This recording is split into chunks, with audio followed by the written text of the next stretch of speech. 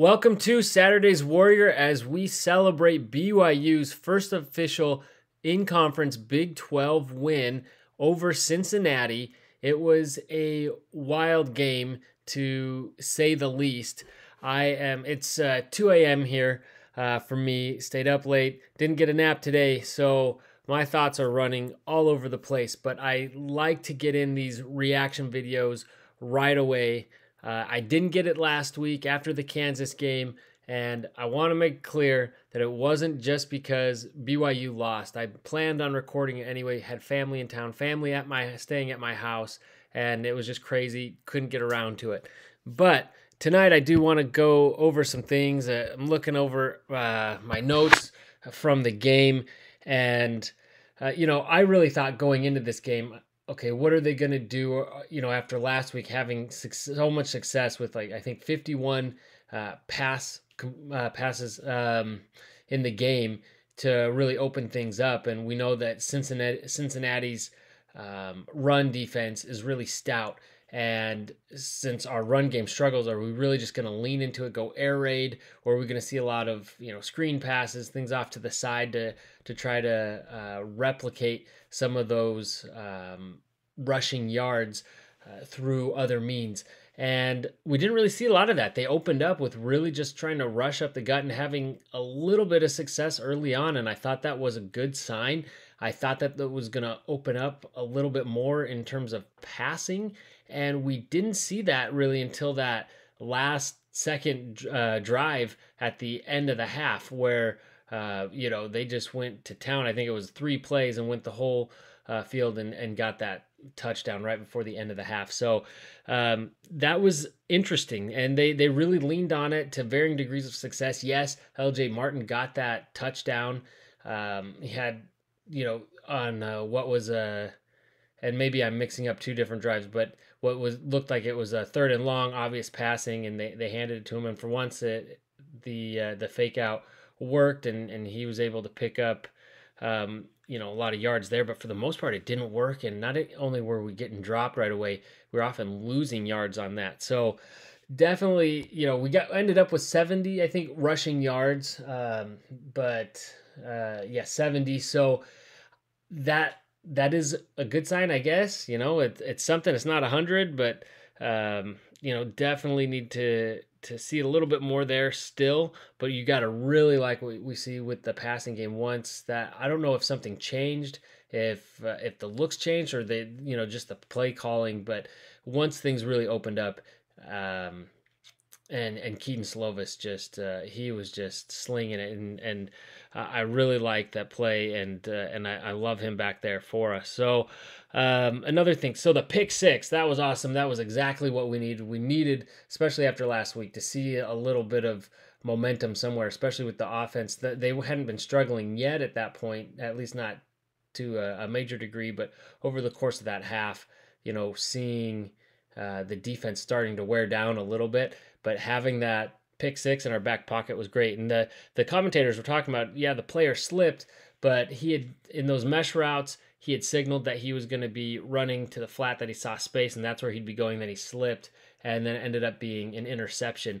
And that is something that John Beck in his videos has covered a lot and shown in detail how a lot of these schemes work, often from generally from BYU's perspective on offense, and how that's supposed to work. And he's explained exactly that. So if you haven't, go check those out. I love those videos. He goes into so much detail, and really I'm seeing things out watching the game now that I didn't previously see, and it's still learning. But go check it out, the Why They Do It videos on YouTube. Let's see here.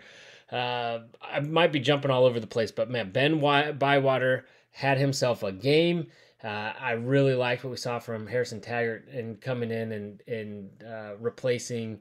I said Ben Bywater. Sorry, Thule had himself a game. Taggart replacing Ben Bywater tonight. Obviously, you don't want to see him out, but it's great to see a younger guy come in and get some meaningful minutes and do well. And hopefully over the course of the bye week, we get Bywater and some of these other guys back. Marcus McKenzie on special teams. Again, he does it.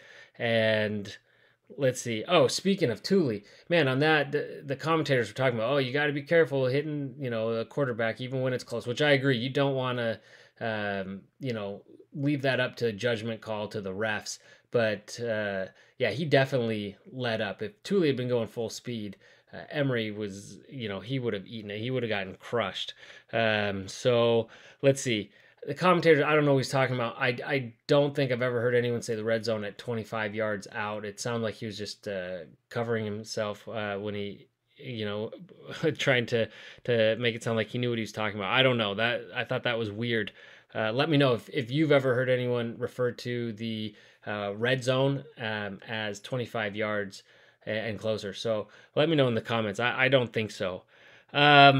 Let's see. In the second half, the early timeouts. I have mixed feelings about this. Like the timeouts are there to use. You don't want to end the game with, oh, we needed them in these crucial moments. We didn't take advantage, and then we didn't have them. But if you get behind and you really need them at the end of the game, it goes either way. And it makes me think of when I get my Halloween candy, I like to savor it. I like to make it last and hold on to it and not use it all at once. But then what happens? I have a lot of candy that's no longer any good, or I just end up throwing away. So you want to make sure you don't waste any, and you use them when you're supposed to. So it felt like they were. Well, I think we called the timeout, and then they got the first down after one of them anyway. But you want to use those when you think you need them. So I like that. But on the other hand, you want to make sure that you don't need them. By being prepared, getting out there, and then you still have them in your back pocket. Um, what was going on with the quarterback draw? We knew that Emery was going to do that, and yet he kept running up the gut, and it looked like we'd have some guys waiting for it and spying on him, but they got blocked really well every time, and he would break free.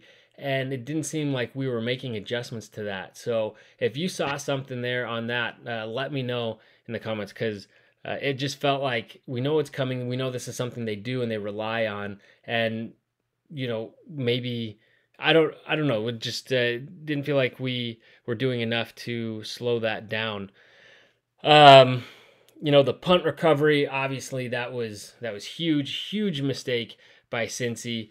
Another big crucial turnover for us, and came at a great time, and we were able to capitalize on that. Even if Cincy had recovered, it would have been a missed opportunity, but it would have definitely set them far back. I mean, what that guy definitely, the returner should have just let that go over his head. It likely bounces into the end zone, and you get at the 25. So let's see. Whereas Nyberg, man, he does not get us any extra yards. But on the other hand, at least he's catching the ball. And so, you're not getting a turnover like that in those situations. So I'll give him credit there, but he does not give us any extra yards on punt returns. Let's see.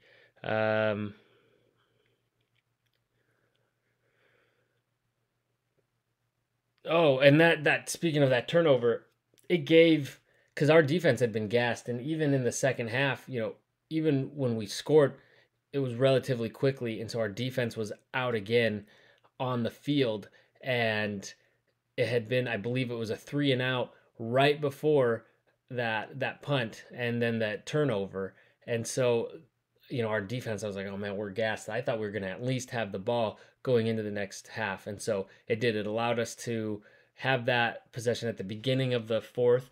And then when we didn't get the touchdown, which it wasn't, and then we were able to punch it in, that was good. It just even more clock that we ate up. But even more importantly, I love that we showed that, we haven't been able to run all night, but we are going to force our way in, and we're going to outman you. We just need to pick up half a yard, and they did it. I thought that was great. Instead of trying to go to the edges or whatever, which if you have to, you do it. But